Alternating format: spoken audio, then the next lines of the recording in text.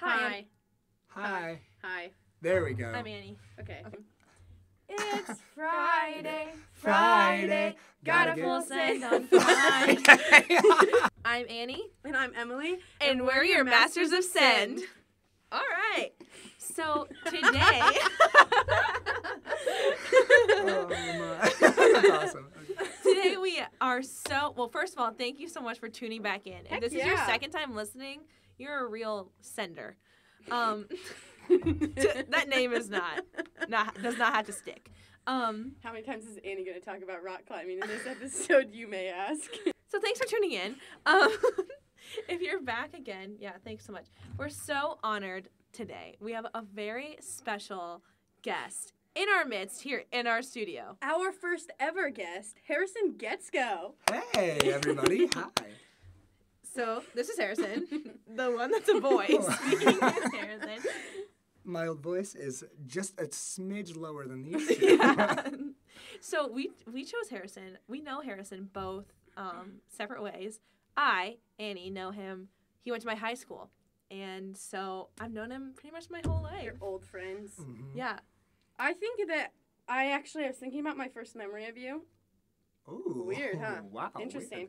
And it was at the fall retreat last year, which I think is when we met. Oh, yeah. And I was walking by because you had some of my friends in your connection group. Yes. And I was like saying hi, and I think you said something, and you just kind of smiled. And I was like, "Hi, I'm Emily," and you're like, "Hi, I'm Harrison." That was like my first impression of you. Wow. I can just see you That's the sitting most there kind of mediocre first impression Yeah. I've ever heard. Super Smiling. not even you. Like it's just like hello. funny. So that's fun. Yeah. Anyway, so we're gonna interview Harrison because we think that Harrison is amazing. Oh my gosh, two people. All two of us. So, okay, Harrison, maybe we start with tell us where you're from, what you're studying, what year you are. Okay. I am from Manchester, Iowa, born and raised, just like Annie Cassett here. Super exciting. We're still West Delaware Hawks. Well, probably not. That's okay. The yearbook's open. And the yearbook's wide open. Yeah. And I'm studying management and marketing at Iowa State University. Senior year, just registered for my last classes ever, which is weird. Turn up. I know. I'm stoked. Okay, so one of my favorite questions to ask, specifically regarding college and the future, because though no one really knows what you're going to do with your life, even the people that ask you and the people that claim they know what they're going to do with their lives, and there's like a weird pressure with it, but, I mean, it's stupid. Like, what if we do anything? Who cares? Anyway. A tangent. If time, money, resources, none of that was an option, what would you do full time? Like, what would be your absolute dream job? What kind of people would you want to work with? Just no limitations. location Nothing even. holding me back. Nothing. I can just go and do whatever I Yeah. want. Okay, wow. That's crazy. I would say I'd want to be somewhere pretty warm. I really like warm weather, but I want the option to travel to cold places, if that makes sense, you know? Because, I like to ski. I love the mountains, things like that. But once it hits, like, January, February, I'm ready for snow to get out. And, like, 70-degree weather to come back in. So, like, I think I like Michigan for that sense because you get all 4 seasons, but you also get the beach, you get some hills, you get some mountains. So I love that. We go up north a lot too there, so that's a really fun time. And I would want to incorporate a little bit of golfing into my full-time job. I love to golf. Fun facts with Harrison. It's Yes, that's a good Yeah, no, it's a great business tactic. You know, like make a bet that's like very serious and then hustle them. You know, like say you're a bad golfer and then all of a sudden, but then let's see. Then I would want to also have a little bit of like maybe like a ministry emphasis too, just because like really found my faith in college and it's the central part of my life now, most important thing by far. Sure. I love telling people about the gospel, love sharing it with people, so that would be an awesome way to spend some time as well. And then with, I feel like 3 is a good number, so a little bit of music in there as well. I love music, love playing, singing, things like that, so yeah. Since you mentioned music, first of all, it sounds like an awesome 3 jobs. Wow. There. What is like this the podcast rated? I should say that What'd you sounds say? like an awesome trifecta for a yes. job. That's what I should have said. Feck. But since you mentioned music, tell us a little bit about your music. Are you doing Goals. yeah. You know, You making music? anything I brewing? love music. So music's kind of been something that I loved it, and then I was too cool for it, and now I love it again. I never want to go back to that too cool phase is the worst. The too cool phase is Never absolutely had that. terrible. And it shows just based on my physical appearance. That was when the braces were there. Like, oh, very bad. And then I'm like, yeah, I'm too cool for it. But then, like, my lips would be chapped from my braces. It doesn't even make sense.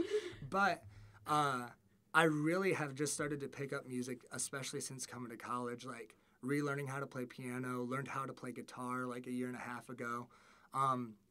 And so that's been super fun, and I've always loved to sing.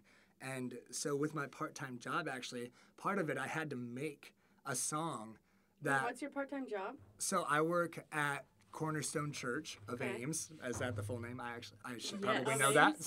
I don't know. That's what it says on their website, and so I just, like, decided to sound professional. Yeah. But, and I work with the children's ministry there, and I'm, like, the worship music guy, so it's a blast. And so something I got to do was I got to make a song for that. So I a worship song? Like a worship, like, fun, it's a Bible memory verse song is what it was. Oh. Oh my gosh. And so, like, it was just I had to make up actions, and then I was like, I have Logic Pro on my laptop, and so I was like, I might as well just try and see if I can learn it. So I spent a Sunday afternoon in my bedroom, like, recording all these little parts and then blended it together, and it was super fun, and I was like, maybe this is something I should start to do more often.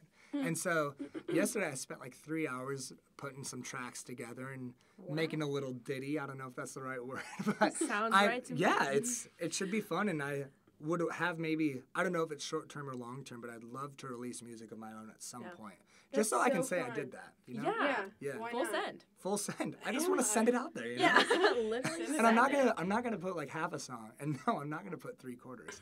The full send. Yeah. The full send album. Full song. Okay, thank you. Well, I do have a question. Okay, you spoke about the ocean, and I have to ask. This is one of my favorite questions, and I know that everything is a favorite question of mine, but do you prefer the Pacific or the Atlantic? Wait, you must give me a convincing argument to why one is better than the other. Okay, so I've been to the Atlantic many times, and I've only been to the Pacific a couple of times. But legitimately, in my few times at the Pacific, I like the Pacific more. And I want to tell you why. Correct answer. Thank you so much. I Thank you. agree. So my rankings actually are Pacific, and then coming in at number 2, surprise, out from the darkness, Gulf of Mexico, and then the Atlantic. Wild. Okay, but Wild, now you yeah. have to tell me why the Pacific is your favorite. So I haven't been to the Pacific since I was like 11. But I absolutely loved California while I was there. And it was just like one of those things where, like, I feel like let's say you go to Florida, right, in the Atlantic. I feel like a lot of life is happening like 5 miles away from the beach. And then, like, all of the retired old rich people are at the beach just hanging out in their multi-million-dollar homes, and their right? leathery skin. And their leathery, tan, beautiful skin that I hope to have someday. And that's fun if you're an old, leathery man or woman. But I'm not right now. I'm just, Not yet. I'm not old yet. I'm leathery. but I feel like from what I witnessed in California, life happens like at the beach, like it's incorporated with everybody. I mean, you think of like Santa Monica and just the environment there, like it's a lot more lively, a lot more fun, and like how I would envision a beach to be, if that makes sense, you know, like, and so that's what I would say. And the water is beautiful too. I mean, like I absolutely just like love seeing ocean water because you just like look out and it never ends, and that's a cool thing. I like to compare the two to cats and dogs. And I'm a cat person. Fun fact. Wrong. Interesting. We'll talk about this later. Yes. The Pacific would be my dog. So, no, the Pacific is a cat.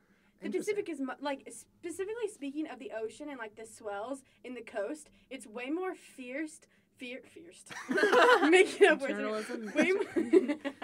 Literally on one of my assignments, my professor said, "Is this a word?" And I was like, "If you don't think it is, it definitely isn't." Yeah. It's just more fierce, more, almost like more powerful, and like a little more mysterious, in my personal opinion. It's colder, and I think that cats are, and I kind of like them for that. Cats are. But colder. dogs are way more like cute and cuddly and like.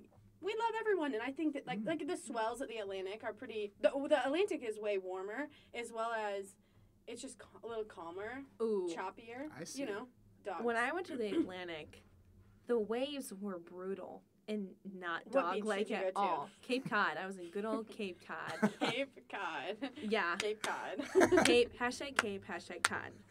Cape Cod. Full Send Friday. Yeah. And that's it. Okay.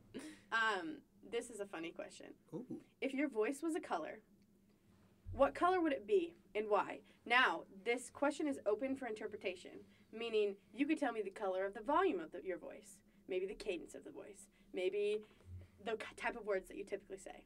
Wow. So you have to tell me. Oh, man. What a cool question. I would say I'll report back to you after listening to myself on this podcast. No, I mean, oh my God. Well, right now it's red. Right now, the record means red. No. I'm a very harsh critic of my voice. I think that my voice is very annoying. And I think everybody says that, you know, they listen to themselves on camera and they're like, I'm terrible. But that's, I don't think that that's necessarily true. But I would say if my voice were a color, based on the volume, I would say that my voice is like a very, very vibrant color because my voice is very excessive and loud and it carries a lot. So I would say something maybe like a bright orange or a bright yellow maybe for volume wise. For cadence, oh man, what's a chaotic color? I feel like I talk pretty fast, and my summer in Vietnam talking to people who speak English as their second language made me realize that. Because I would say something like, "Hi, what's your name?" And then they're like, hello. And then I'm like, I don't know what to do. But yeah, I would say maybe cadence-wise, it's like a bright blue, like a blue that pops out, but also like could have depth to it. You know, if you're talking about intentional things, a color that stands out, and I promise that's not like Harrison Prideful Guetzko thing. But yeah, I would say for those. Those you do have a distinct voice, though. Yeah, I think we can just hear you from you know, you could recognize you anywhere in a crowd. Yeah, I feel like after Salt, I sit like a place with a crowd. If I heard you talking, I feel like I'd be like, oh. You just hear this and you're like, no. No. It's just very unique, and I think everyone has a relatively unique voice. I think it's fascinating that you can recognize people's laughs or coughs. Yeah. Or things of that sort. Coughs, you have to know them pretty well, I feel. Yeah, it's family. That's a personal thing. I always want to preface my questions with, this is my favorite question to ask. You're being exposed. This podcast is exposing you. This summer, my host family, when I lived in Nashville, they took me out to dinner on my last day, and they're like, okay, Emily, we need you. I kid you not. She was like, I need you to show me pictures of your friends and tell me about them, because every time you talk about your friends, you always say, I love this person so much. This is one of my favorite people in the whole entire world. And I'm like, I literally, so then I laid them out. Okay, these are my bridesmaids. I had to do that. But so I literally get excited about everything. Yeah. Anyway. I see that in you. What are 3 things that the Full Send Friday podcast needs to know about you to know who you are today? Oh man, 3 things. Okay. Let's see. Number 1, and I hope that I show this, in the way that I act and the way that my personality is. But number 1 thing is that I love Jesus more than anything else. That's the one way that I want to exemplify the way that I act and the way I treat others and the way that I just look at life in general. And I think that quite often it's easy to go around and kind of just see things that are broken and our world's broken. I know that I am too, but I know that I'm an ambassador for Christ and I want to be able to live that out too. And so that's a big one. Number 2, I love having fun. I'm a big fun guy. Why have pain when you could have fun? Exactly. That's kind of where I'm at too. Pain's like a close nose. But yeah, I will just go out and do anything, willing to embarrass myself if it means other people are going to have fun, because I'm going to have fun while that's going on too. Do you ever feel the pressure to you feel like you're always in entertain mode, that you have to be the fun for everyone? Yeah. Even if you're the guest at a party. Yes. No, that's a very good question. Yeah. And I've noticed that thankfully go down in me. I've noticed that feeling of pressure decrease over time. I think it's one of those things where I'm I know I'm a ridiculous human being, so I might as well just be that, and it's kind of been ingrained in my personality at that point. But I like that too. And then number 3, I would say,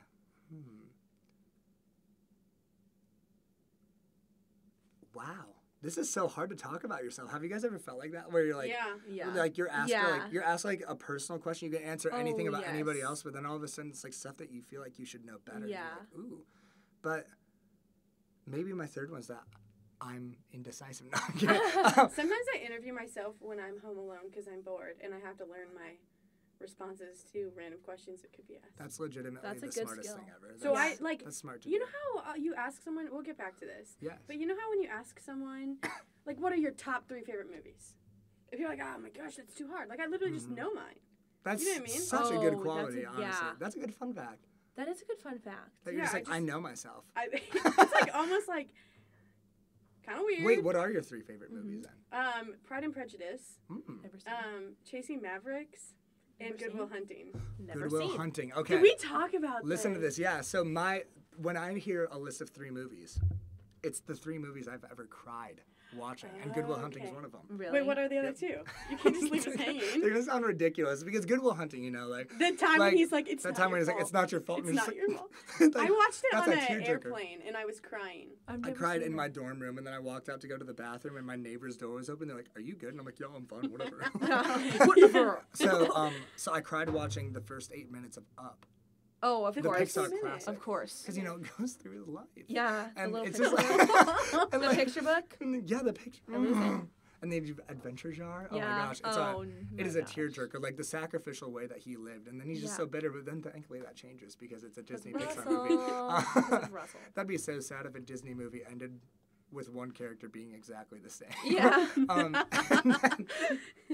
Let's see. And then my other one, believe it or not, this is the music guy in me. La La Land. My favorite movie. I have never seen La La Land.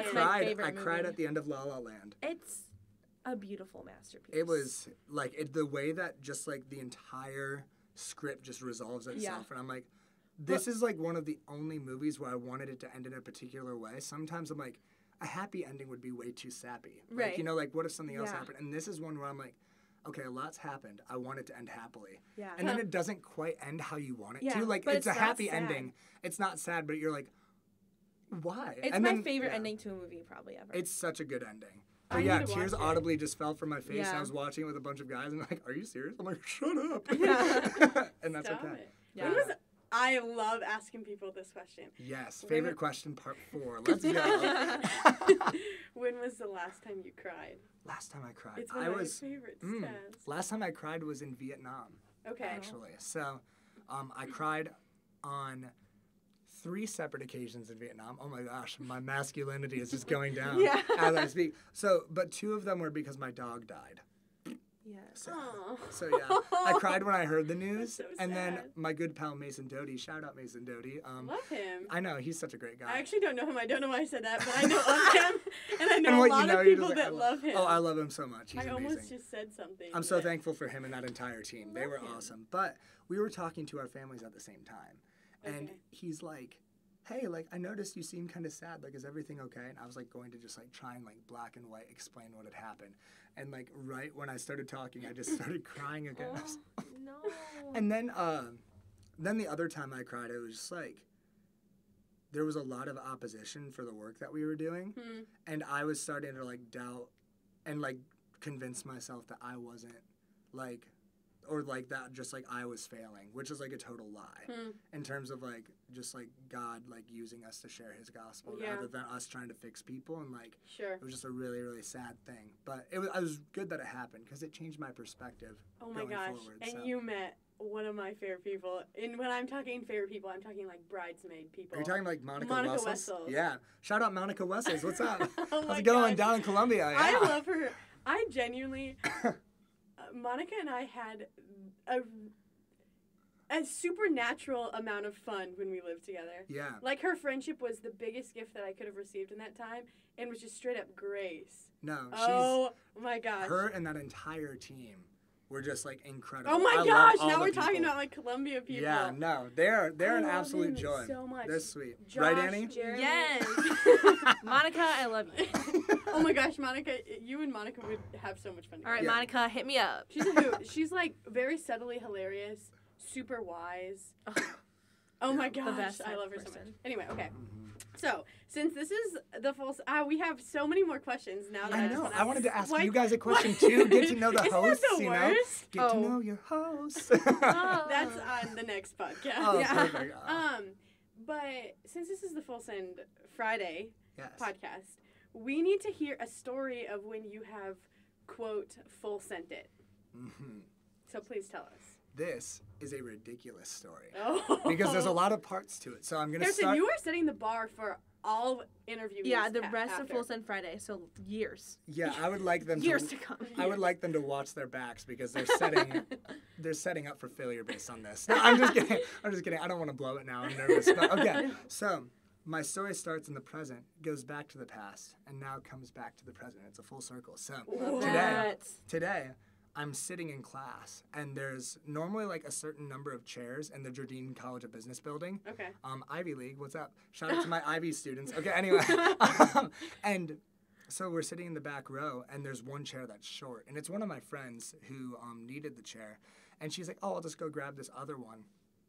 And where like the back row is like sitting comparison to the back wall. Okay. There is like not a lot of space, so she's trying to push this huge like office desk chair through, and eventually she's like, I'm just gonna go pick it up. So I like stand up to help her, right?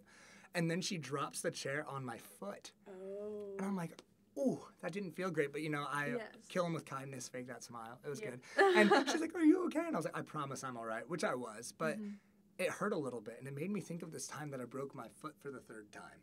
And the time that I broke my foot for the third time was a full send, about as full send as I can think. So we're going to set it up. I was in Lake Geneva, Wisconsin for the summer working at a camp, and it was teen week, so like a bunch of high schoolers were there, and I was scheduled to help out with worship for that week. So I'm just playing some stuff on the piano, practicing some music stuff, and we were doing this really upbeat song. And some people were like, oh, Harrison, do you know what would be legit? If you just like did a flip off of the stage. Because you can do a standing back flip. Yeah, I can do back flips, some front flips every now and then. And like this stage is elevated, so I'm like, oh, I could totally nail a front flip. And so this is literally how it goes. So they say, Harrison, it would be sick if you could do a flip off the stage without even thinking about it. So I looked up the definition of full send on Urban Dictionary, and it's like no consequences, like you just go. Like don't even have anything else in mind. So I stand up and just out of nowhere just do a front flip barefoot off of the stage, right? I'm like full send, and I'm like, this is so amazing. And I land, neglecting to realize that there's just like this thick layer of concrete below the carpet there. And so there's like this slap. It like hits really hard. Somebody videotaped it because they like saw it coming. And I'm like, oh! And so I ended up breaking my foot for the third time. But I walked on it for like 5 days without realizing that it was broken. I was like, oh, my foot hurts, but like I'm not going to wimp out. Like I have 5 days left. And then I went to the doctor. They're like, yes, your foot is broken. And they're like, how did it happen? And so I had to explain. I don't know. I had to explain how I sent it. Yeah. You don't understand, doctor. And the doctor said, please leave my office. But yes, that is my full send Friday. And if I were to leave any advice for anybody, just send it. Whenever you get the chance. Like, use context clues when you send. Like, don't send without neglecting the consequences. But, like, while you're sending, in the process of the send, you don't want to just, like, be worried about what's next. You just want to be in the moment. You want to be present. You want to be active. Yes. You want to be engaged. And I would say that I was for those 2.5 seconds that I was in the air. Like, do you regret this full send moment? No, I don't, because it's a legendary story, honestly. And I'd kind of forgotten about it. But I've broken my foot 3 times. Probably going to break it a couple more times. What's a couple That was just more? like the climax of my foot story. Yeah. And so, I'm thankful to have gotten an opportunity to publicly proclaim my full send. Yes. You're amazing. Incredible. Back at you two. Oh, my goodness. I have just been sitting here the whole time. But thanks. No, Annie, we are West Delaware Hawks. That's true. I am the representative from West Delaware. That's my role in this podcast. Yes. I hope the mic just didn't catch me and you just Harrison having to go. How funny could that be? It's me listening and I'm just like, and then I answer. Just out of nowhere. Okay. You want to wrap it up? I'm bad at this. Yeah, sure. So, Thank you so much, Harrison, for coming and sharing so many cool facts, so many cool stories, and your awesome full send story and advice. So it was a privilege and an honor. Seriously. Thank you so much. The privilege is really ours, truly, truly. Oh, and look who's you're talking. Our first guest. You know, like you said, setting the bar, setting it high for sure. Oh. So good luck to the next guest. Am I right? Oh my gosh, yeah. But, shout out next guest. But thanks again for listening, fellow senders. We really appreciate last video. It's been a week. We have 40 views. And that's like 8 per day. We're trying to get it on the podcast app. Yeah, we're working on getting it on the podcast app. We hear you. We hear your complaints. Really close. And we're working on it. Andy Okay. is literally one of my favorite humans in the whole entire world. We're going to sing it out. Everyone stand up. We're all going to stand. Like this. It's Friday, Friday. Got a full send on Friday. I almost sang the legitimate lyrics. I was like, gotta get down. I'm like, oh no. Okay, well, peace out. have a good Friday guys. and send it every day.